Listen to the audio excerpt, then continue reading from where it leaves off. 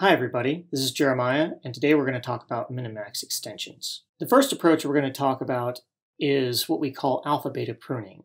Alpha-beta pruning is a branch and bound extension to Minimax. And what that means is that we branch out and then we place limitations, we place bounds on the tree as it grows. We prune the branches that we consider unnecessary. And in this case, we're going to be able to determine mathematically that some branches cannot yield a better result than we can already achieve by other means. So first things first. In most ways, alpha-beta pruning acts just like regular Minimax. Given this particular arrangement with the checkerboard that we've looked at before, Max first has a decision to make. Our first option is that Max can move A up and to the right. If Max does so, that will leave Min with a few options.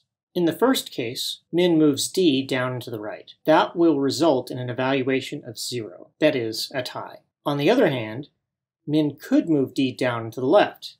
That will result in an evaluation of 1. Between 0 and 1, Min is going to select the branch that yields 0. So up to this point, the results have been the same as Minimax. At this point, we know that Max can achieve a score of 0, even in the worst case. So this will become our lower bound. We will not accept anything that will give us an evaluation at or below 0 moving forward. Taking a step back, Max could move A up and to the left. In this case, Min has a few more choices. The first one we're going to look at is moving C down and to the right.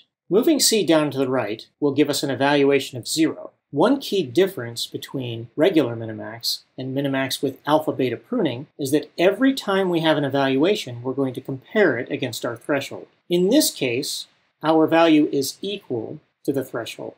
If we consider this situation, Min will not accept a value higher than 0. So in effect, this branch becomes less than or equal to 0, because there may be a higher value among the remaining choices, but Min, which remember is a simulation of our opponent, not the actual opponent, our simulation will always choose the lower value. As a result, this number could get more negative, but it could not get more positive, hence the designation less than or equal to 0.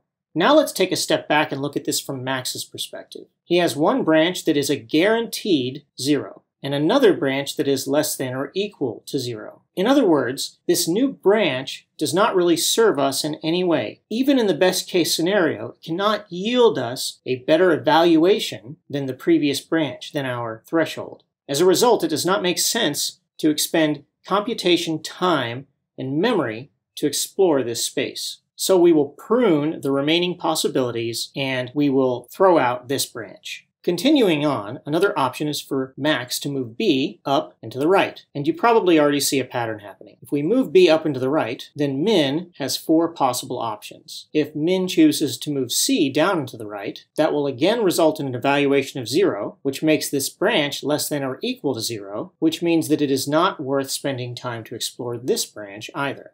Finally, Max could move B up and to the left.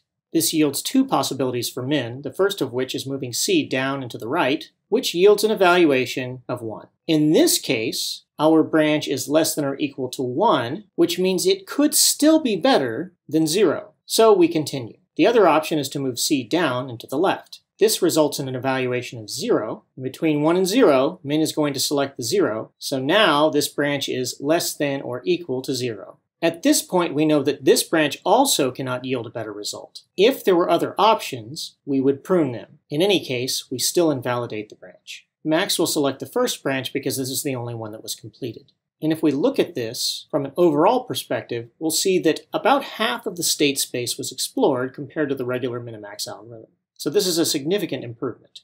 If we take a look at the algorithm for alpha-beta pruning, it's very similar to the regular Minimax algorithm. In fact, we can build from the Minimax code, just adding a few values to track our alpha and beta, our high and low threshold values. We do need to add some code to set the high and low threshold values for Min and Max levels respectively in order to make this work. An important point is that the alpha and beta values technically start out as positive and negative infinity so that any comparison yields a new threshold value. Expectiminimax is a variant of Minimax that accounts for random events. Many interesting games involve random events. Monopoly, backgammon, and various card games are a few good examples. When we have this type of game, we're going to introduce a construct known as a chance node that we'll find an Expectimin and Expectimax value. Let's consider the case of Monopoly. And let's say that the player is currently in jail. The player has to make a decision. Should I pay to get out of jail or should I not? But in order to make that decision, we have to consider what the possible results might be of getting out of jail. There are times, especially toward the end of the game in Monopoly, where it does not make sense to get out of jail because you're likely to just end up losing the game if you do. So let's take a look at how we might make this evaluation. If we're in jail and we're considering paying to get out of jail, let's look at what might happen if we roll the dice. In this case, we're going to have a die roll, and then the player is going to get to make a decision, and then we'll have an evaluation as a result. We're going to use a simplified version of Monopoly in which we roll only a single six-sided die, so the probabilities will all be 1 in 6. Usually we would roll 2 dice and the probabilities would vary, but this makes for a more reasonable and condensed example.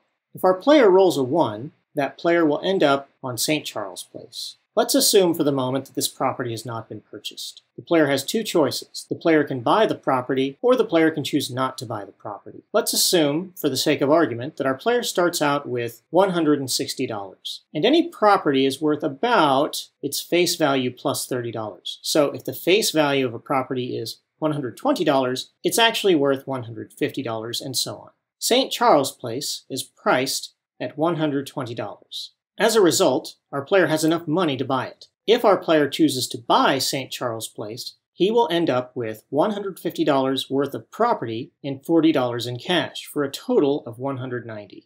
If he chooses not to buy the property, he will have $160 in cash. Between these two options, based on our evaluation, it makes sense for the player to buy the property. If the player rolls a 2, the player lands on the electric company space. For this example, let's assume someone owns the electric company, and as a result, they have to pay the owner $20. If the player rolls a 3 and lands on States Avenue, a result similar to rolling a 1 occurs. That is, the player has a choice to buy the property or not to buy the property.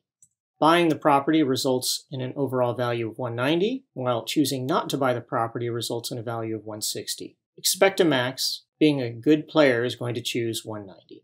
Likewise, rolling a 4 results in the player landing on Virginia Avenue, yielding the same results as States Avenue and St. Charles Place. If the player rolls a 5, the player lands on the railroad. However, the railroads cost $200, so the player does not have enough money to buy the property. Our last example, 6, uses community chest, even though that's not actually the 6th space. But let's assume for the moment that it is. Further, let's assume that we've done an evaluation of all the community chest cards. And on average, they yield a benefit to the player of around $80. So our evaluation is that if we land on community chest, on average, we'll gain $80 worth of funds. We've now evaluated all of the possible outcomes of different die rolls. What we do next is multiply the resulting value by the probability and add them all together. This will give us a weighted average of all the possibilities. In this case, that weighted average is 185, so we would assume that if we got out of jail, the evaluation of the game state would increase by about $25. Expectiminimax is one of the ways that we can deal with random events, but it doesn't come without its own set of issues. One of the issues is that the tree grows even faster than regular Minimax, because we're also introducing a branch for every single possible random event. Many games are also psychological in nature, for example, poker. And they introduce random events to introduce emotional stake into a game. As a result, these emotional cues are not necessarily going to be picked up by the algorithm.